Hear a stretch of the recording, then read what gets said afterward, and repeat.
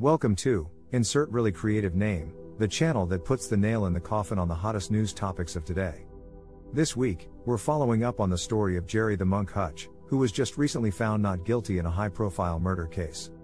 It all began 7 years ago when David Byrne, 33 years old, was shot 6 times at a crowded boxing weigh-in event at Dublin's Regency Hotel. This stunning event was the first deadly attack in the Hutch-Kinahan gangland feud, kickstarting a string of murders. After a lengthy trial in a non-jury court, Gerry the Monk Hutch was declared not guilty of the murder.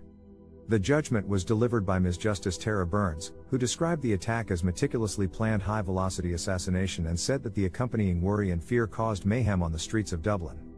The prosecution argued that Hutch was one of the shooters, but the court disagreed, pointing out that his age and the speed of the attack didn't seem to fit the profile of the monk.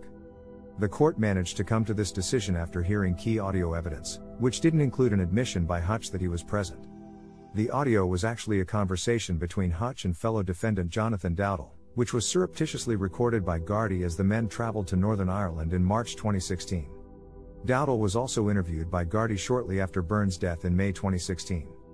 The prosecution argued that Dowdall provided incriminating evidence against Hutch, but the court revealed that there were a significant number of lies in his statements, and that there was a real concern over his relationship with the truth.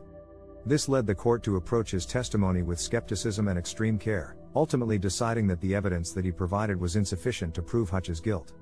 2 other men have however been found guilty in the case: Paul Murphy, 62, of Cherry Avenue, Swords, and Jason Bonney, 52, of Drumnyewood in Portmarnock.